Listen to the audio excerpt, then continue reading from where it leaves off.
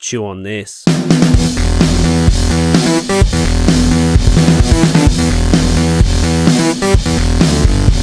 Hello everyone and welcome to the Bearded Geeks, the weekly grab bag of topics covering movies, comics, video games and TV. My name is Jages and I am the Beard Master. How you going everyone? Solo show again this week. I mentioned at the end of last week's show that Bob may or may not be here depending on his super secret new project he's working on. Unfortunately he's not here this week. I did mention that I might skip this week's episode if he wasn't going to be able to turn up. But, I thought that might give me a chance to, start working on this workshop, for the freelance festival and stuff, start working on that. But then, I've watched a movie recently, there's been a bit of good news, so I thought, bugger it, we'll get another show out this week. So, enjoy this bite-sized morsel of the Bearded Geeks podcast for this week. So, first of all, I gotta say, my back is fucking killing me. I don't know what I've done. On the weekend just gone, my girlfriend's dad, it was his birthday, beg your pardon, sorry Greg, it was his birthday and he decided he wanted to go up to sort of one of the coastal areas that's about sort of 45 minutes to an hour away for lunch. So we jumped in the car and we drove up there and I pulled up in the car park and I got out of the car and my lower back was just like bloody killing me. I was like, what have I done? So ever since then, that was about 3 or 4 days ago, my back's been killing me every day. I've still been going to work though, but I got home from work and I was like an old man. I was getting around like a half-shut pocket knife and couldn't stand up straight. So then I ended up, I was like an old geezer laying down on the couch. I had a hot water bottle underneath my lower back and that actually helped. I was there for about 3 hours, but that helped quite a bit. But yeah, every day it's just, because I work a very physical job, you see, so every day it's just sort of taking its toll on my back a little bit more. It's not too bad at the moment. It was giving me strife this morning, but I think I'm coming right. You got no bloody idea what I did. I guess I'm just getting old. It'll actually be my birthday next. Bob had his last week. Happy birthday again, Bob. It's mine next, and then it's Pat's in October. We're all getting pretty old. Anyway, as we were talking about last week, I want to go back to the Cloverfield paradox, because Cloverfield news just seems to keep on coming at the moment. Last week I didn't mention this. I had this written down on my bit of pad, as I do every week, but I always skip over something. But lucky for following week's episode, I always bring it up. There was a cool thing a Reddit user found. I don't have their username or whatever, because Reddit sucks. Pat, you're welcome. They actually found that if you play the Cloverfield paradox and Cloverfield together at the same time, when paradox gets to, I think it's like the 18-minute, 20-second mark, they activate the accelerator, and then it runs for a few seconds, and then it, like, shits itself, and shit gets real, as we like to say. In the same point in the first movie, when everyone's sort of at the party in the apartment building, and then that's where you hear the explosion, and all the lights and that go out in the city. So, they timed it bloody well, so these two events coexist sort of next to each other, they sync up, which I just thought was, whatever you might think of those movies in that franchise, that was a really cool idea. So, I'll take my hat off to them. My brand new hat I bought on the weekend, I'll take it off to you. And also, while we're still on the Cloverfield subject, we had a news report from the Hollywood Reporter during the week, just after the Super Bowl, just after Cloverfield Paradox aired. Did I say Cloverfield Experiment just before? I might have. It's Paradox. I keep getting that mixed up. I wrote it on my bit of paper last week, actually, the Cloverfield Experiment.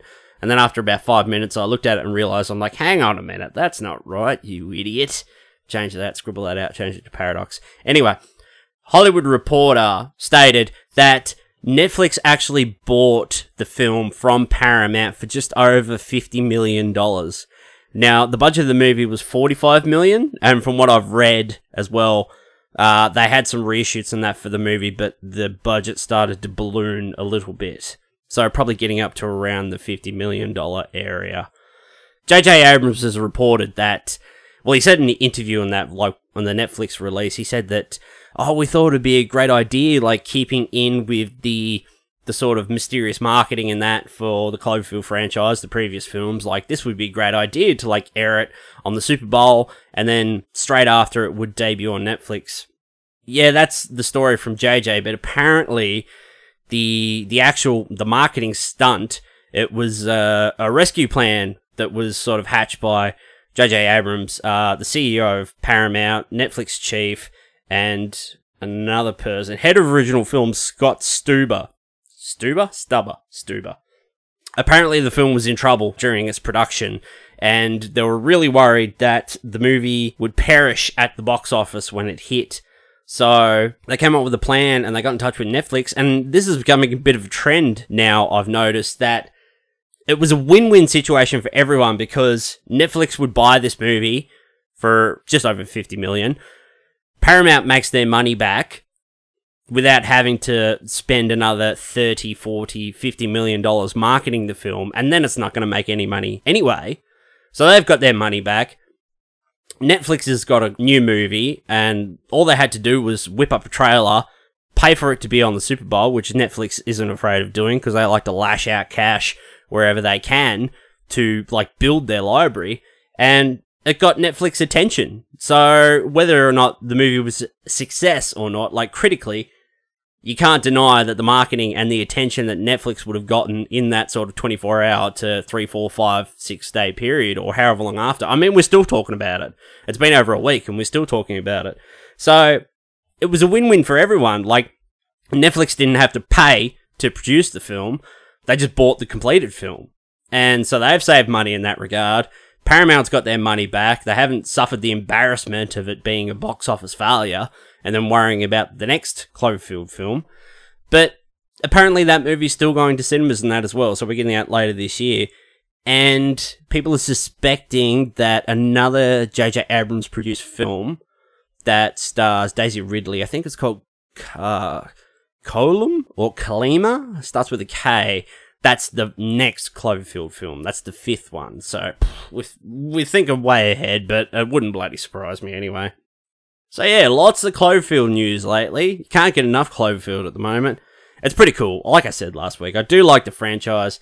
Paradox was definitely the weakest of the 3, but I still didn't, like, hate it. There was a lot of stuff I was like, I wish you fixed that, and I wish you tried a bit harder there, and you didn't have to connect them, but, you know, it is what it is. And, you know, I'll still get it, and I'll buy it when it comes out.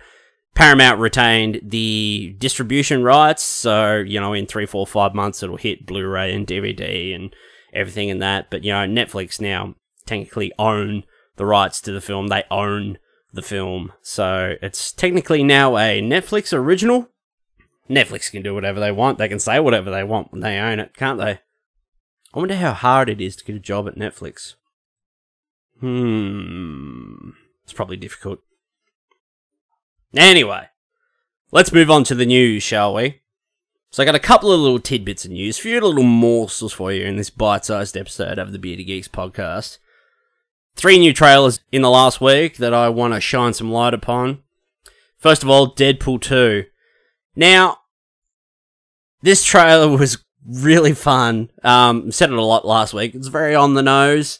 As it is, like, you know, the whole, half the gimmick of Deadpool is the whole fourth wall breaking, which is great, and it really works for that character.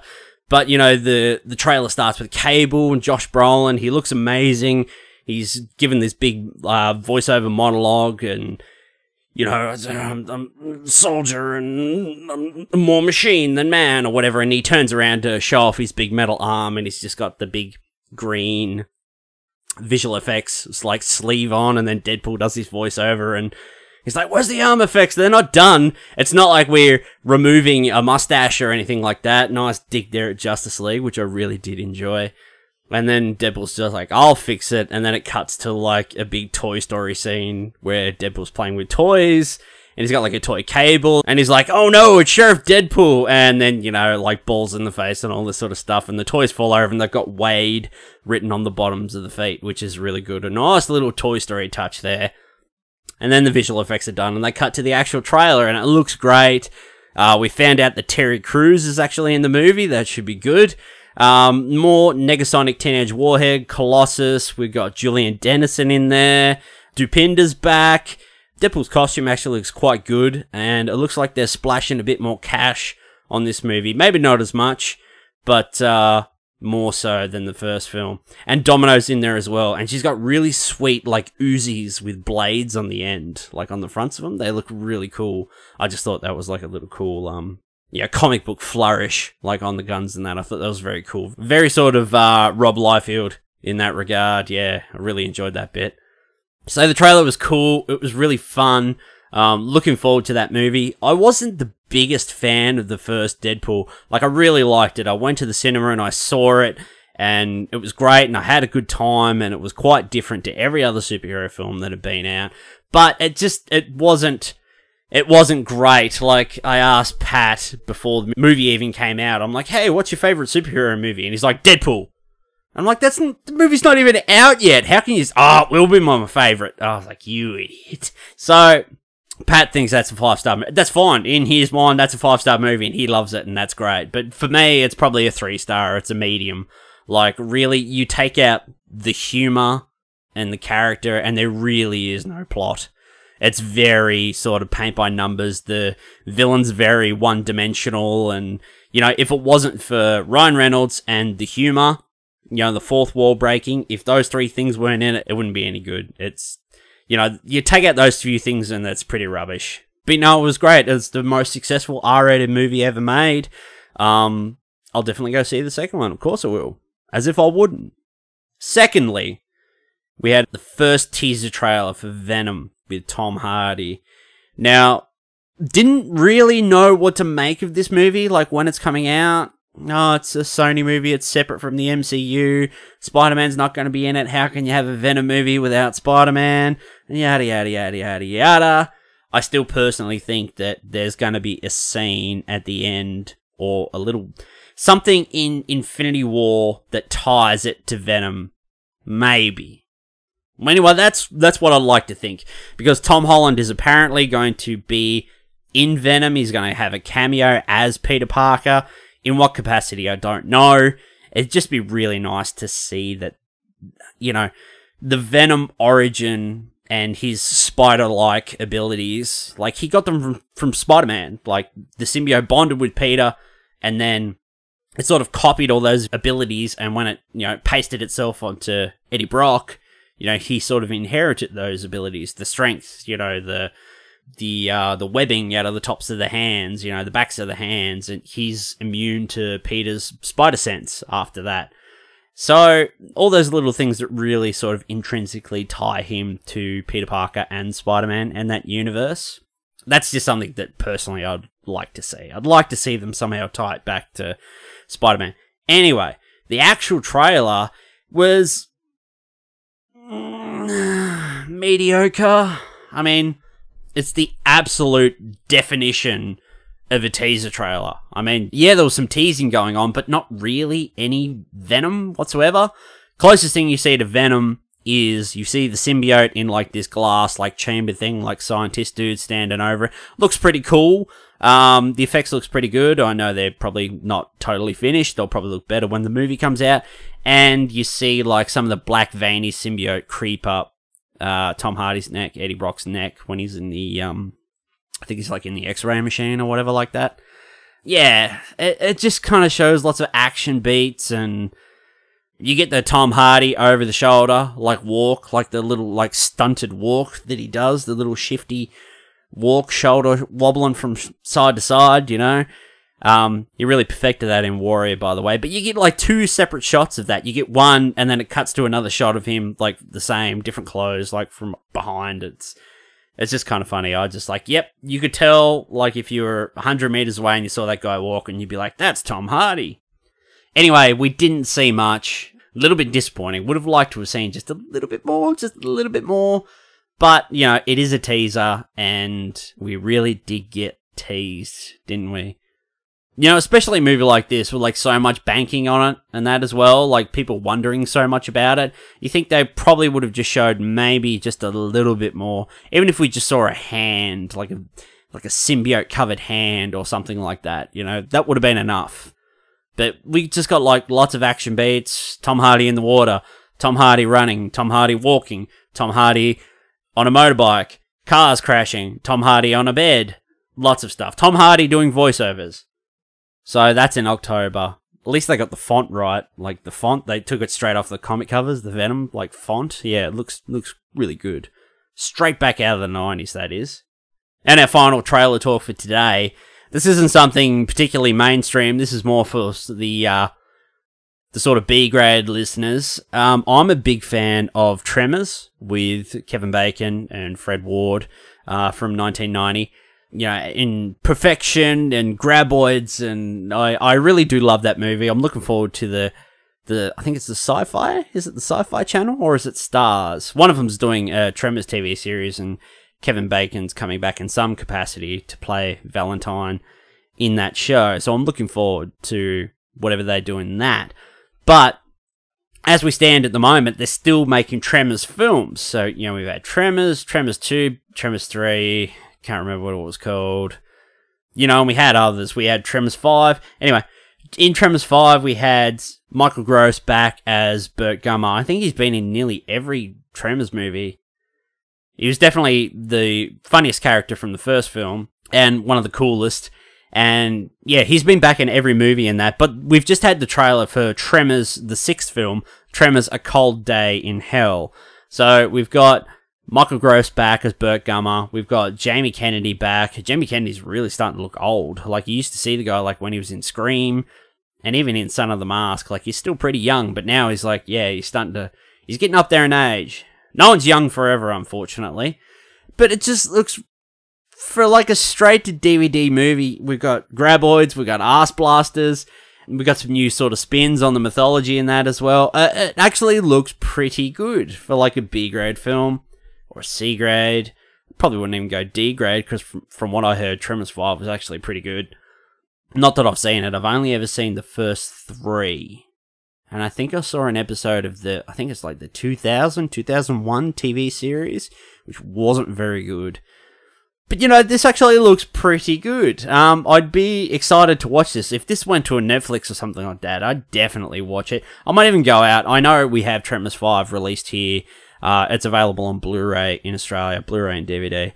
So maybe I'll go pick it up during the week. I might go and see if I can get my hands on it. I think it might even be on Netflix, to be honest. I'll have to have a look at that when I finish the show. I might go out there and have a look and watch it and see if it's any good. Yeah, Tremors: A Cold Day in Hell. Looks like a lot of fun. If you're a fan of the Tremors franchise and you've seen all the films in that, comment below. Like, let me know which ones are good and which ones to steer clear of, because they all kind of look fun in their own silly, stupid way, as like a lot of these movies do. Like the Sharknado movies, who would have thought they ever made like 6 of them? I mean, they bring out a new one every year. It's ridiculous. But yeah, Tremors: A Cold Day in Hell. It's out, I think, the 1st of May in the US on Blu-ray and DVD. So yeah, any US listeners, if you're a fan of Tremors, pick that up. Tell me if it's any good. And a final bit of news. This one's pretty big because another superhero heavy episode today, guys. This one's pretty big because we have talked about this before in our DCE standalone movies episode, which is actually doing very well on iTunes, I noticed the other day. A lot of people are listening to that on iTunes. It's one of our most listened to episodes, which is very cool. If you listen on iTunes, drop us a review. Tell us what you liked, even if you just leave us, you know, a sentence or whatever. Just tell us what you think of the show. Yeah, it'd be nice to get a few more reviews on there. Honest ones too. Be honest. It'd be great if you leave a 5-star one, but hey, honesty. Am I right? So, originally, they were talking about maybe getting Leonardo DiCaprio to play the Joker or some shit like that. Not that he'd ever do it. But apparently, the word on the grapevine is that Joaquin Phoenix has agreed to play the Joker in this film. Now, from what I've read, he's verbally agreed to do it, but nothing's actually set in stone yet, so it's just a matter of now of contracts being written up and, you know, signing on the dotted line and whatever.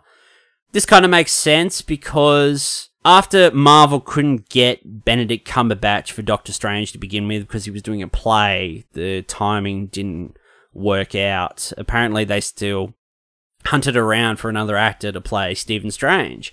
And apparently another guy who was on the forefront was Joaquin Phoenix. Now, from what I read previously, he was very interested in the role, but he wasn't keen on signing on the dotted line to commit to a multi-picture deal, which is understandable. You know, he's kind of a one-and-done kind of guy. If he was going to come back for sequels, he probably would have done more sequels to any of his movies previously. But in reading this and hearing this, that he's at least agreed to do this. You know, this is pretty much a one and done deal. You can come in and you can do your thing for one movie and then leave. You're not really tied down. He really strikes me as a guy who doesn't like to be tied down to anything. He's, judging from his film choices and that over the years, he's a guy who likes to jump and change and try different things. And what's more different than playing the clown prince of crime in a 1980s set crime drama thriller that's not really a superhero movie?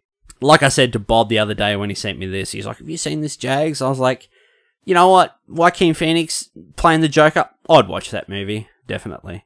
I mean, what do you guys think? Joaquin Phoenix is the Joker? There's been a lot of people... When there's casting stuff and that happens, people like artists and that, they go and do all their artwork things and that, and this is what he'd look like as the Joker, or this is what Nikolaj Coster-Waldau would look like as Geralt of Rivia. So people do all these things, like Boss Logic, he's really big for that sort of stuff. Like, this is what, you know, Brie Larson would kind of look like as Captain Marvel, or all this other stuff. So there's artwork out there that people would have already done of Joaquin as the Joker, and you know what? Just from that artwork, the guy looks the part. He looks pretty good. You know, you can see it. He's got that face and that for it. But I think he would have to trim down. I think I would see his Joker as much thinner, leaner, maybe a little bit more gaunt in the face. I think when he was in The Master, he dropped a lot of weight, and he gets that real hollowness in his cheeks. I think that would go a long way to really sort of cementing a Joker performance. So that seems pretty cool. So yep, Joaquin Phoenix, I'm definitely down for that. Now, like I said at the top of the episode, I've actually watched some stuff this week. I've read some stuff, I've watched some stuff, I've played some stuff. But the one thing that I'm going to talk about today is I've been hanging out for this film, and it was finally released on Netflix last Friday gone. It's The Ritual, which is a horror film, inverted commas. We'll get back to that later. It's a horror film based on the book of the same name by Adam Neville, who's actually a very famous English horror author. This is the first I've actually ever really heard of him, like being connected to this film, writing the book that this film is based on. Apparently the guy's pretty popular. Anywho, The Ritual is... Am I going to go spoilers on this, guys? Am I going to go full spoilers, or will I'll try to steer away from spoilers to begin with, and then I'll jump into the spoiler heavy stuff later on. Righto. So The Ritual is... It's a film about 4 friends who are hiking in Norway. I think it's northern Norway or northern Sweden. It's one of the two. It says in the opening at the start of the film where they are. They're actually hiking there because one of their friends... At the beginning of the film, they're trying to plan like a lads trip. They're like, where are we going to go? We're going to go to Ibiza, or we're going to go to Tuscany, or let's go to Brazil, or something like that. They're trying to plan like a lads holiday where they can go away. And one of the more sensible of the group, he's like, oh, let's do a hiking trip. He's like, I want to do this hiking trip. There's this trail in Norway, between Norway and Sweden. It's called the King's Trail. He's like, I'd like to do a hiking trip, you know. He's like, I'd like to test myself. Because all these guys are kind of like in their mid-30s, like pushing up to their 40s and that. So, you know, understandable for them to want to go out and, you know, try and test their limits a bit more before they get that little bit older and it becomes that bit harder. So, this guy wants to go on this trip. That's his suggestion. Anyway, this friend, he ends up being killed. He's murdered at the start of the film. And then it picks up 6 months later. And the rest of the boys, sort of in honor of him and what he wanted to do, they've decided to do this trip, this hiking trip, and go on this hiking trail, the King's Trail, between Norway and Sweden. And these 4 guys are doing it, and the main character, the person we're mainly sort of focused on, or the film is focused on, is Luke, played by Rafe Spall, who's actually becoming one of my favourite character actors lately. I'm seeing him in a lot of great stuff. Like, lately, I've just really sort of... Like, I've seen him in stuff before, and he's been in movies that I've watched, like, years and years ago, but I've really sort of just starting to take notice. Like, all these performances are, like, stacking up in my mind, and I'm like, yeah, I actually really like this guy and what he does, like, with characters and his choices in film. You know, he was in the Three Flavors Cornetto trilogy. He was in Prometheus. He played Milburn in Prometheus, the guy who, like, tempts the bloody space cobra and, yeah, goes in his throat and that. It's pretty fucked up. He was in Life of Pi as well, and he was in one of the better episodes of Black Mirror. Better episodes. They're all bloody good. White Christmas, which was the finale, the Christmas episode of season 2. He was in that episode, and he was fucking great in that. Anyway, so he's our main focal point in this movie, Luke, played by Rafe Spall. Now, these guys, it's established sort of in the first half hour, they really sort of put the emphasis sort of on these 4 guys. There's a lot of character building in the first half hour, and you actually find out that these 4 mates, they've known each other since they were in uni. So they were uni mates, and they talk about previous accommodation and that, and they sort of, everyone gets a chance to talk about, their wife and my daughters are into this, and it sort of gets established that, they're family men and they have kids, and, to raise those stakes just that little bit more in the film.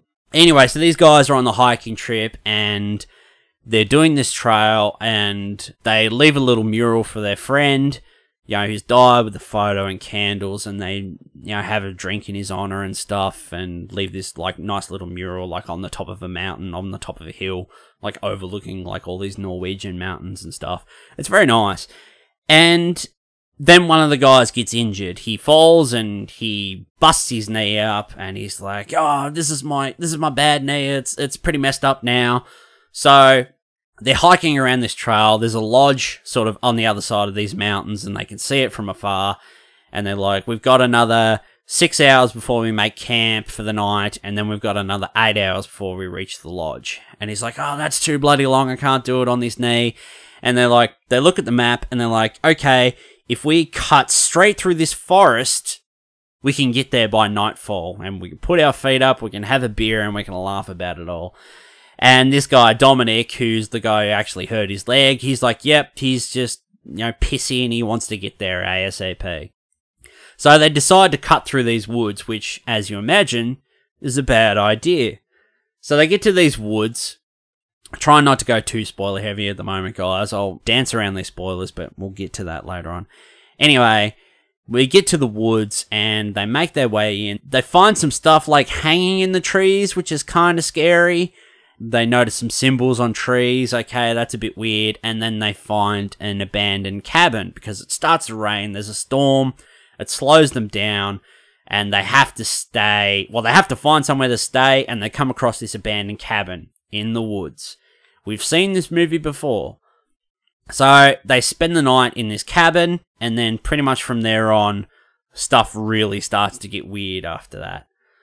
So I'll touch a bit more on just sort of the generalities of this movie and that before I go into heavy spoilers on the film. Now, one thing I really liked about this movie, it sits at 94 minutes to begin with, and we've already established that the first half hour, they really sort of spend building up these characters and their friendship, and you get to know them a bit more. You get to know Luke a bit more. Luke's really he's really hurting on the inside because of the death of his friend. He was, somewhat involved, and he's really got, like, this heavy weight sort of on his shoulders, like, during this trip.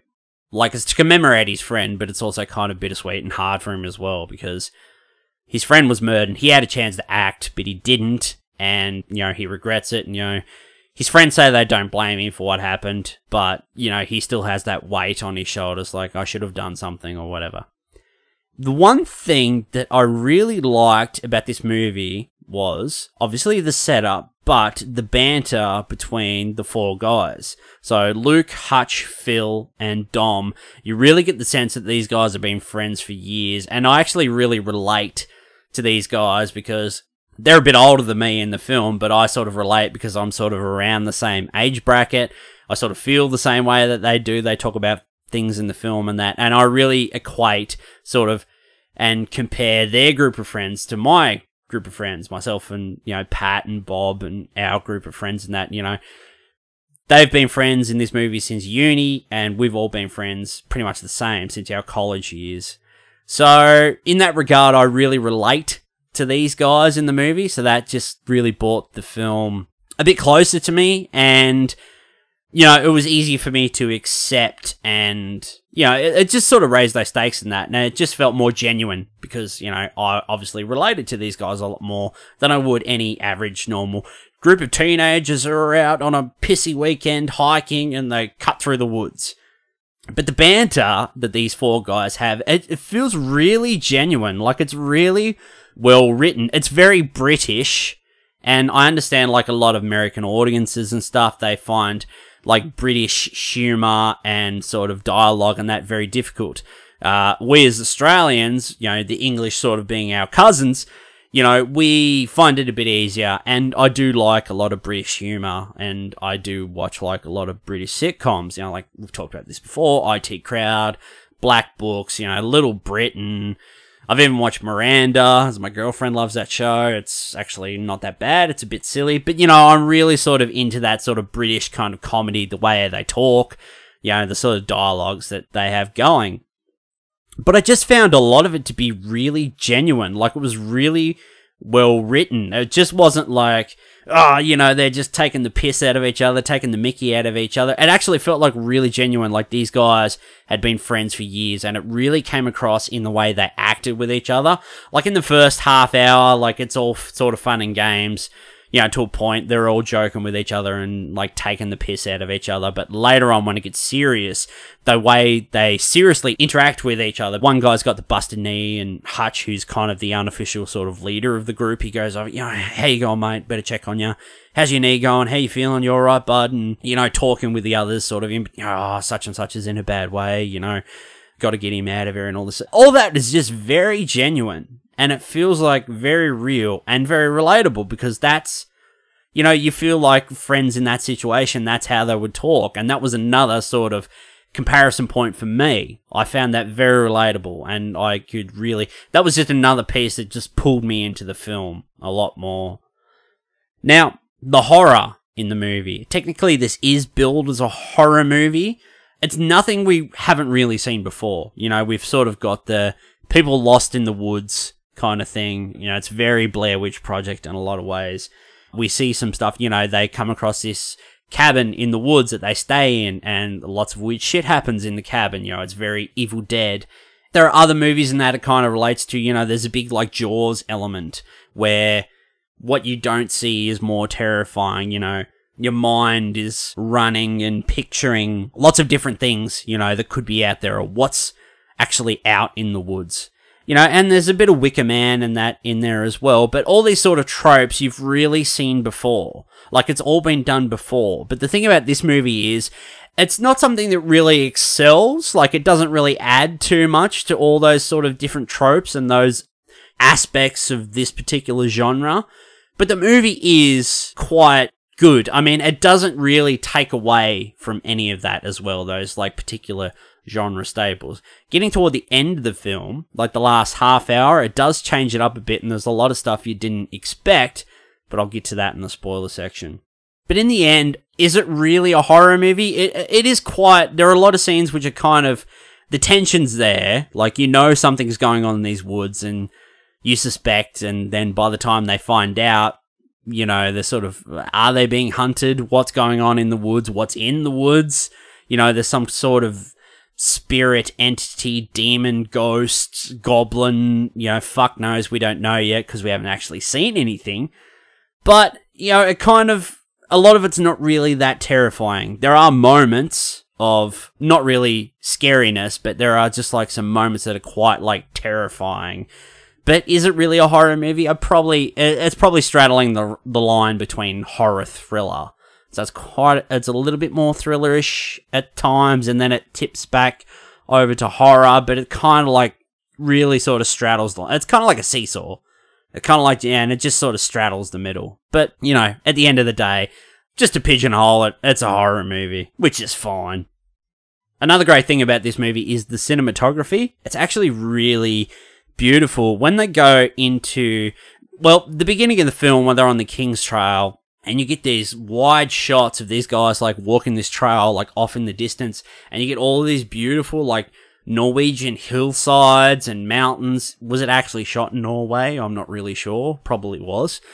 But, you know, you get clouds and fog and everything. It just looks really beautiful. And then there's this scene where they're at the top of this hill, and I was like, those poor guys would have actually had to slug their guts to get up to the top of that hill for that shot. But, you know, it's worth it, like, on film, because it looks bloody great. But when they get into the woods, the way that it's shot, it really sort of tends to the unending nature of the woods, because you see the map. Hutch, the sort of unofficial leader, he's sort of in charge of the map and the compass, and he pulls out the map and he's like, if we cut straight through here, we can save time and we can get back by tonight. You see the woods on the map, they don't look very big, but in comparison to the trail and where they are, they're fucking huge, and like going through the woods is just a bad idea. Stick to the trails. Don't worry about your knee, you would have a better chance of surviving if you stick to the trails. But you see it on the map, and then you sort of equate that to when they're in the woods. They're like going through the woods, they're going up hills, there's all kind of different woody meadows and everything in that, but there are always trees, there's trees everywhere. And the cinematography really sort of lends to, like I said, the sort of unending nature of the woods. Like, they come over this rise, and there's just more woods, like just endless trees. And that really adds to the claustrophobia as well, because there's always, like, there'll be a far shot of, you know, just wooded tree area, and you'll see the guys, like, you know, tracking from left of screen to the right, you know, just in and out from behind trees, like in the, off in the distance in the far ground. And it really adds to that claustrophobia as well. You know, there are scenes where they're in the woods and it's real rocky and hilly and that, and it, you know, it's real tight and like closed in, and you sort of feel that claustrophobia and that emptiness of the woods, because it's not really somewhere where people congregate and there's lots of animals or whatever, there's birds chirping and that. There's none of that. The woods are all very silent and very, very dead, really. But yeah, all that stuff is beautiful, and there's this one great shot. I believe it was a drone shot when I looked at it. It's from high up, and it's like looking down into the trees, and you see the guys walking in under these trees, and then it starts to raise and the camera starts to tilt up, and you start to see middle of the tree, the top of the tree go up. You see all this foggy like cloud and everything, and it's sort of, the camera just turns and there's just like unending woods, like it just goes on and on and on, and it's very good. It really adds to the claustrophobia, like I said, but also the isolation for these guys. Like, these four guys, like, stuck in the woods there, following their compass, they're making their way there, but everything that's happening along the way, bloody good. It's really one of the standout features of this film. The way it's shot is beautiful. Another great moment in the film is how they actually find moments to drop in little snippets of humor to break the tension. You know, you'll be in a sort of tense scene towards the beginning. I think there's about a scene about half hour, sort of 40 minutes in. They're talking about where they're lost in the woods, and we're going to get out. People get rescued down there all the time and whatever, and then that scene ends and it comes back, you know, characters having a smoke, and he's like, I'm really looking forward to the rescue party. And they have a bit of a laugh. And that's just that little moment before they go back to the serious dialogue. It's just that great, you know, 2 or 3 seconds that, you know, just that, it just gives you that breath of air, you know, just breaks the tension. And there are probably 2 or 3 moments in the film where they fit those in. Probably one in the beginning, one in the middle, and one at the end. So they're in there. They're nice. There's one at the bit of humor at the end of the film. That was one of the best. That was more of a physical gag. But yeah, it worked really well, and actually got a bit of a chuckle out of me. So yeah, actually worked really well. Nice little bits of humour in there. You'll notice it. Alright, let's get into the spoilers. Let's stop mucking around, we'll get into the spoilers. So, these guys are in the woods when they go into this cabin. So, like I said, there's a big storm. It slows them down. They find this abandoned cabin. They go in and they find like an old oven and stuff, an old stove thing, and it's all abandoned. They're going to light a fire. They need stuff to burn. They search this house as an upstairs, and they find like this, it's like this effigy that's been made. It's like, it's very Wicker Man. It's made out of straw, and it's kind of like this man with tied together feet. He looks like he has like duck feet, like webbed feet. And he has arms in the air, but he has no hands. He has, like, antlers, like deer antlers, like for hands, and it's very odd, and they see like this pagan effigy looking thing, and they're like, this is bloody witchcraft, this is witchcraft, that's what that is. And one of them says, like, if I hear something coming downstairs during the night, and he's like, oh, get out of it, he's like, don't even say it. And that was another great bit I found, like, very sort of believable, because if, like, Pat, Bob, and I were in that situation, one of us would have actually said that, like, cracked that kind of a joke, or made that statement. Anyway, during the night, these guys all have nightmares. And because we don't see any of the other guys' nightmares, the other three guys, Hutch, Phil, and Dom, we don't actually see the physical manifestation of their nightmares. Because Luke is the main character and the guy that the movie's focused on, we actually see his nightmare. And it actually goes back to where his friend was killed. And he was in the shop, but he hid behind one of the aisles with a bottle of vodka in his hand, and he could have went in there and helped him, but his mate was, like, had his skull cracked open and was murdered, and he didn't act, he just stayed there, like, he was frozen in fear. So, we see the physical manifestations of his dreams, and everyone wakes up, Luke's outside, and you look at his chest, and it's like he's been grabbed, like someone's clawed him in the chest, like sunk their claws in to his chest, and he has, like, all these wounds and that. And then it turns, and it's like something's run away from him, like through the trees. You see the trees off in the distance move, and all the branches are just like broken. A path has been carved, like through. So that's where that Jaws aspect really comes into it, because as the film goes on, you know there's something in the woods, and you start to actually see little snippets of it. You see like a giant creature just move behind the trees. It's too far away to see, or it's too blown up, you can't really make out what it is, and it's only for half a second. But it's definitely there, and it really lends to that Jaws aspect. Like, you don't really see it, you kind of see it, you're sort of piecing it together in your mind, what it might be. Anyway, so as we go on during the film, characters start to get offed. Hutch gets killed, the creature, whatever it is, grabs him and hangs him from a tree and splits his guts open, and all his stomach and that's falling out everywhere, and it's pretty gross. And then Phil gets killed. There's actually this really great scene of where you don't have to show the creature. He's in the dark. He's like, I've heard a noise, and he's shining the torch, and you actually see like a beastly hand or whatever come out and grab him. But then the speed of it, as it's going away, the camera pans around, and all you see is the torch like flailing around. Like, and you hear him screaming and stuff, and the monster making noises and whatever. I just thought that was really well done, how they did that, how they show him being carried away, like, very fast and sort of high off the ground, but you don't actually show anything. So you just show that torchlight. That was enough, you know, it makes pictures in your mind. It's very well done. Later on, like, Phil's been killed, and then Dom and Luke are escaping, and they come across a village with, like, lit torches and stuff. They're being chased by this monster, and they find a shack, like, in this village, like a cabin, and they go in, and they get boots to the face, and they get knocked out. They wake up, and they're tied up in the cellar. They've been stripped off down to their breeches, and then these weird, like, pagan-looking villagers and that come in, and this old witch crone comes in and checks them out. They actually find out that Dom, their friend, he's going to be sacrificed to this creature, and once he is, we get our first look at the monster. Luke asks one of the girls in the village, who actually speaks English, he's like, what was that thing? And we actually find out, I knew there was going to be some sort of, like, Norse mythology, like, tied into it, because they were in Norway. I thought it might have been, like, a fiend or something like that. We actually find out that the creature is, it's described to Luke as, it's a god, it's ancient, it's one of the Jotun. I'm not actually sure what the Jotun is. I was meant to research that, but I didn't. Apologies. But it's described as, it's a bastard god spawn of Loki. The people in the village, they actually worship it. They say it's a privilege to worship this creature. The claws in the chest that Luke got, it's actually, that was the creature choosing that person. We find out that everyone in the village, they all have the same marks on their chest where they were chosen. So, to be chosen is for the honor of worshipping this god. They don't actually name it. They say, we don't speak its name.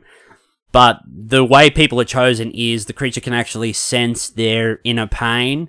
And obviously Luke's in a lot of pain because he blames himself for his friend's death and he never acted in that. So that's why he was chosen. But he was chosen for the privilege of worshipping this god. And what actually happens is these people in the village, they sacrifice like people to this god that come along if they choose not to worship the god. Because that's what the ritual is. The ritual that's named in the book. There's a ritual where Luke will either choose to kneel before the god and worship it and stay in the village, because when they're in the village, they can't actually leave. The god refuses them leave. But in exchange for the sacrifice and the worship, he grants them like extended lives, pretty much immortality. They say we live long, unnatural lives, or life beyond death and all this stuff. No pain, no death. So if he chooses to worship, he'll be granted the same. He'll live in the village and he'll worship this god and be granted immortality, but he'll never be able to leave the forest. So all these people are pretty much, it's kind of like a symbiotic relationship. Like, the god needs them for sacrifices and for worship, but in return, he gives them, life, and, they're immortal, but they can't leave. It's kind of like a Stockholm Syndrome kind of thing. I actually found that aspect really interesting about the film. And the creature design is actually pretty cool too, because it's like a giant buck. It's like a giant deer, like this black, muscly. It's huge too. It's probably like, at the top of its head, it's probably 12, 14 feet tall. It's bloody huge. But its head, the design of its head is actually really interesting, because at the top, it kind of has like a buck head with big antlers, but then when you see the front of its face is like the effigy, like the human body with no hands, and the bottom half of it, like going down to the legs, is like human arms and hands, and at the bottom, sort of underneath the legs, there's like this muscly, it kind of looks like a hood, and there are these two yellow eyes that it has. It has no mouth, no expressions or anything. Because when Dom's killed, he sees visions of his wife, like, touching his face and that. And it cuts back to her, and she has yellow eyes. But then a frame cuts, and it's actually the creature that has him by the face. And you see kind of like this... It's really hard to explain. As like the bottom of its head, it's got like this muscly-looking human hood-looking thing with two yellow eyes. And it grabs him and it takes him away and hangs him up in the trees. But anyway, in the end, Luke doesn't kneel. He manages to escape, and he finds a gun and some bullets, and he sets the cabin on fire, and the creature comes and gets really pissed, and he runs off into the woods, and it catches him, and it tries to make him kneel. It like holds him down, like pushes him down, and then it sort of stands up and opens its head and sort of presents itself. It looks like a giant looking totem pole, like almost say like, look at my godliness and worship my magnificence, like standing up looking all radiant and stuff. And in the end, Luke actually gets away. He escapes the forest, and he turns back and looks, and the creature comes, and it can't actually escape the forest. It's bound to the forest, so it can't actually cross the forest boundary. And so it roars, and he just like yells in pain back at it. And then, in the end, he turns and starts to walk away, and then the film ends. I actually really like this movie because the first fact that it was really well built, like, starting. Like, this movie was nothing you haven't seen before. You've seen all this before, you have. It's been done before. But this movie is bloody good. This movie is solid. I mean, this is a great start to horror for the year. Yeah, it's really well constructed, like, it's paced well, and the monster reveal is pretty cool, and it's quite different. And because they're in a different country, they could put that sort of Norse mythological spin on it as well, and we can see stuff that we sort of haven't seen before.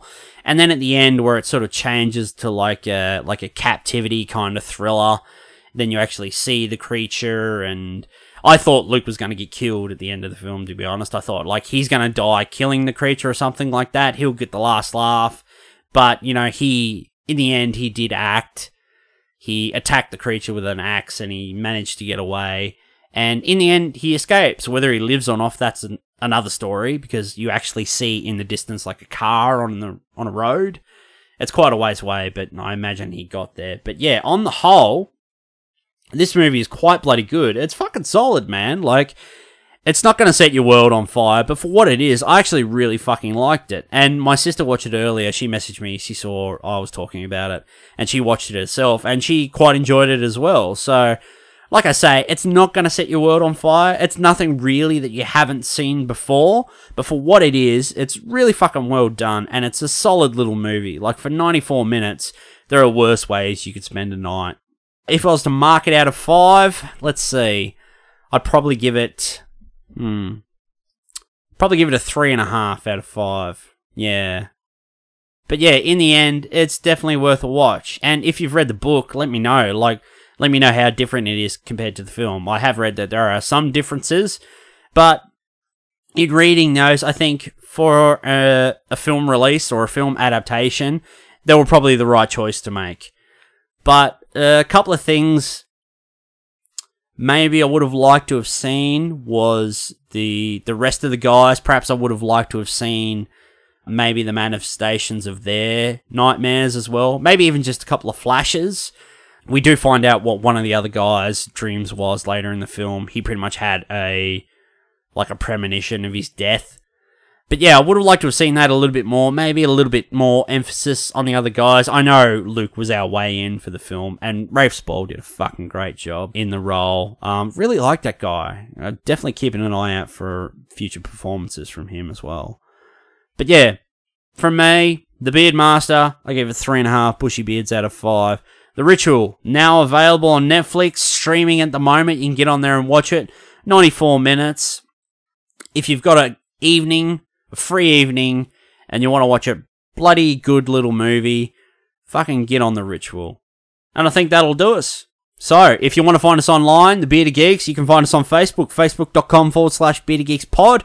We're also on Twitter at Bearded Geeks Pod. We're on Instagram at The Bearded Geeks. If you want to listen to the show, jump on YouTube, jump on iTunes, jump on SoundCloud. Those 3 places you can listen to the show. 2 of them you can download and take the show on the go. Leave us a review if you'd like. That'd be great. It'd really help us out.